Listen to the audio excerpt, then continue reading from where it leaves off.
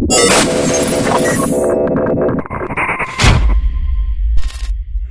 Theory. What's up, everybody? Brian here with Nerd Theory. Changed my channel name to Old Ass Nerd. Thought it was more appropriate because I'm getting gray hair and stuff. But anyway, what we're doing today is, normally I would do, with these Criterion Barnes & Noble sales, I usually just do a video, show you what I got. But for some reason, I thought it might be kind of neat to show you what I got, but also shelve it at the same time. Now, back in the background here, we have all the Criterions that I have right now. Some people order them by director, some people do it alphabetical, some even do it by color of the spines. I don't do any of that. I'm old school. I just go by number order when it comes to Criterions. Alphabetical, that comes with the other stuff, the regular Blu-rays and all that. So, with that being said, let's see what I got with the half-off sale. First off, Lady Eve. Now, this one's been on the list for a very, very long time with Barbara Stanwyck and Henry Fonda. Back from 1941. This is actually spine 103. So, with that, now you'll probably notice on the shelf here, it's a little separated out. I had to do that because I have a lot of these movies coming in right now. I actually had to pull these Columbia Classic sets from the shelves, so I actually couldn't make room. Now, I'll probably just, push these back together after it's all said and done. But for the time being, I need to make some space. So next up, this one is another Tarkovsky one, kind of new to the director. I think it was Mirrors, the first one I've seen. I haven't seen Stalker yet. But I was interested in this because I saw the remake that was done like years back by Steven Soderbergh that had George Clooney in it. That movie also introduced me to Viola Davis as an actress. So I think it was one of her first films. But I always wanted to see the original of Solaris. So Solaris, spine number 164. Which is right here, down by Law and with Ratcatcher next to that one. All right, now this one, it's not new to Criterion, but it's a new release because it's the 4K version. This is Rules of the Game, back from 1939. This is the 4K UHD Blu-ray combo edition, spine 216. So even though it's new in that sense, it still existed back in the Criterion. That's why it's 216. So 216 would be right here for me between the Cercle Rouge and Richard III. Next up, once again, not new to the collection whatsoever, but Wings of Desire in 4K. I really like this film. I actually really like it too, the remake called City of Angels that has Nicolas Cage and Meg Ryan, which I know might sound really weird, but Nicolas Cage, I think, is great in the remake, and I had to see the original one, and I watched it a while back, and I really liked it. So, 4K version came out. Not new to the collection at all, just the 4K version of it. Spine 490. Where am I at? 490, 490. There we go. Next to Monsoon Wedding and Che by Steven Soderbergh. Next up, The New World, Terrence Malick. Now, I think this is like the last Terrence Malick one that I'm aware of that I needed that came out through Criterion back from 2005. I know Malick's kind of hit or miss with a lot of people. So far, it's been more hit with me than miss personally, but I've never seen A New World, so this is kind of a blind buy, even though I know what it's about and all that. This is spine 826, New World. So 826 is actually way over here. And I put that between Dr. Strangelove and the McCabe and Mrs. Miller Criterion release. Next up, I know there was a remake of this, and I think maybe Arrow put out the re-release, or I think it's a remake. Anyway, Cat People. The original one came out in 1942. Not a long movie, about 73 minutes long. But I'm a big sucker for the cover images. Like, I've never seen Cat People. I know what it's about. I just never seen it, but a lot of Criterion just strikes me, and when it strikes me, I'm like, ooh, I should get that and watch that. So, Cat People is spine 833. And that is towards the end of this shelf between the Immortal Story and the DVD version of Blood Simple. Alright, so this is a wife pickup. Since we started collecting these things, which was probably about 2 years ago, she's had her eye on Beyond the Valley of the Dolls, which is written by Roger Ebert back in the 1970s. Russ Meyer movie. I've never seen it personally. I've seen Valley of the Dolls. I have Valley of the Dolls here somewhere. but I've never seen Beyond the Valley of the Dolls. So I'm not 100% sure if one really has anything to do with the other or not. Probably doesn't. But with that being said, this is this is NC-17. Good, honey. 836. Keeping it interesting. Yeah, there you go. 836. Well, that's 841 down there. Oh, wow. Right next to Decalogue. Oh, and conveniently enough, right after Valley of the Dolls.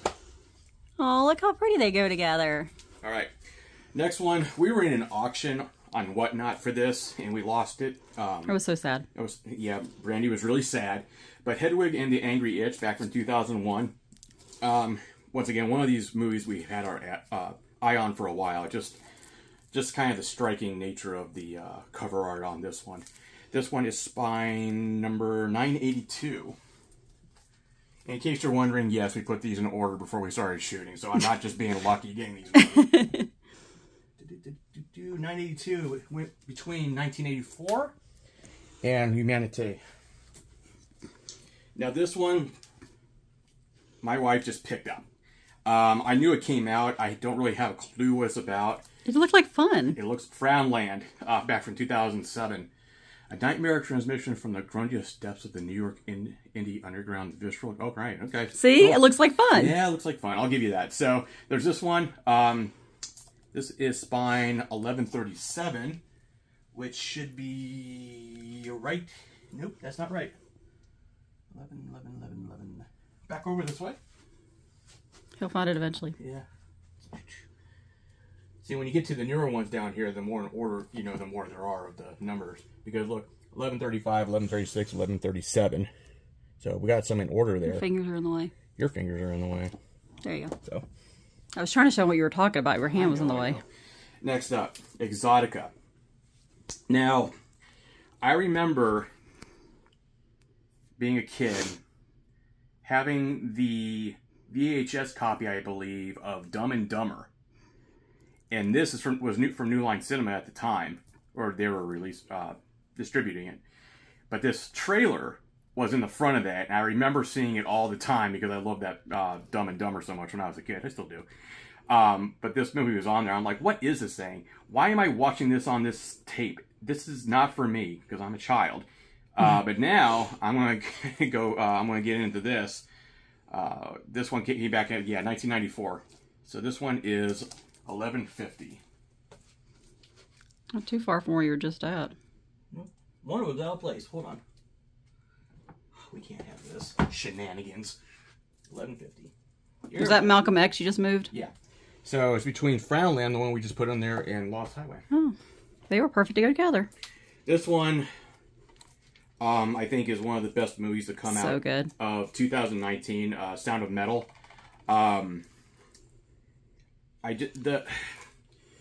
If anything, I think the sound design on this movie just speaks louder than any of the words it can say. I'm sure that there's no irony in that. 4K Blu-ray edition. I think this speaks to me more because of having a sibling who was deaf. It kind of just resonated with me a little bit more than maybe some other people, but I do think this is one of the best movies.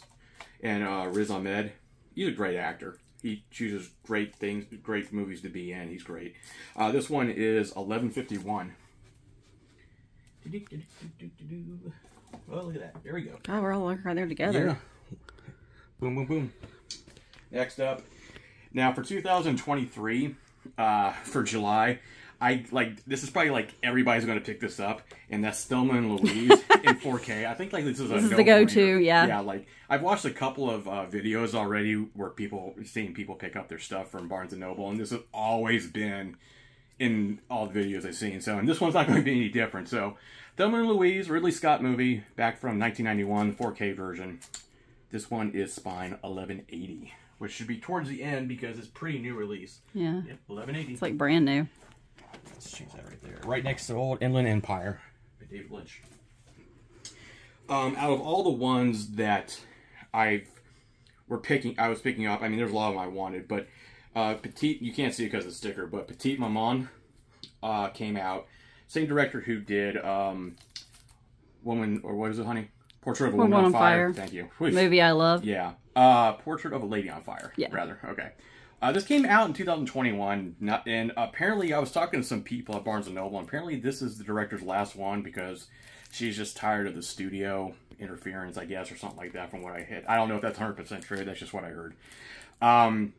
But this one, you can tell by the trailer where it's going, but sometimes I feel like I need a, a good feel good, something that gets you right here in the heart, and I think this movie is going to be one of those things. So this one I'm looking forward to. This is 1181.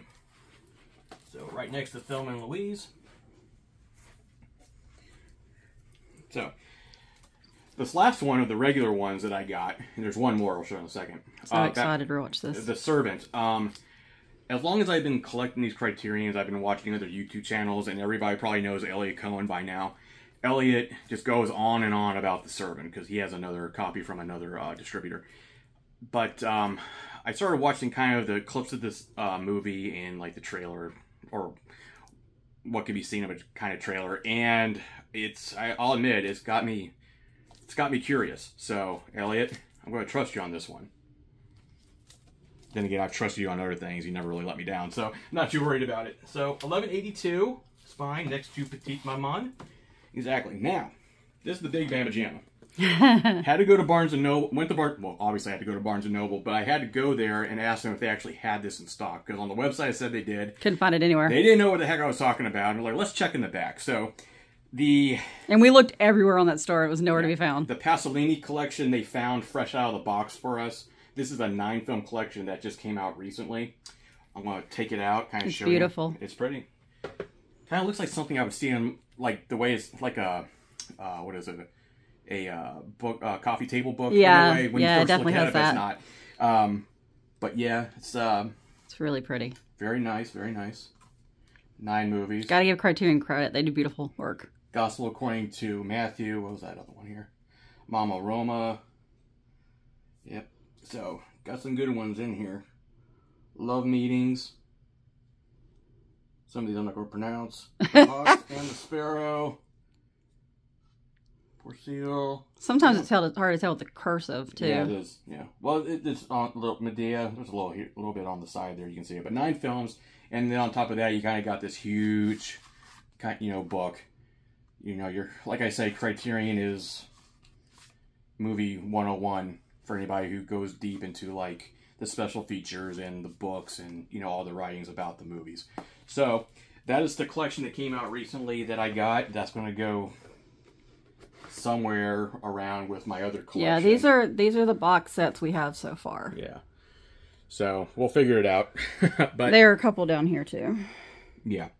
So, that's what it is right now. Thanks for coming by. Thanks for letting me talk and get everything out there. And we'll be back with more. We've got more Blu-rays on order from other places, not just Barnes & Noble, and we'll continue to shelf Criterions. With that being said, thank you very much.